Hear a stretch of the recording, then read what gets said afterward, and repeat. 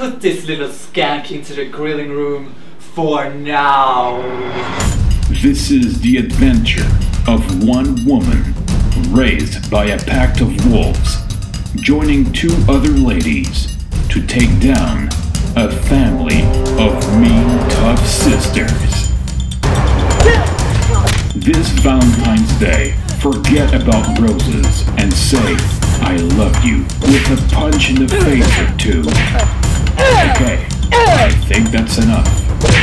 From the director of Sandless Days and another director who posts tons of photos on Instagram, comes an adventure with plenty of running and face setting. So cheesy yet so good.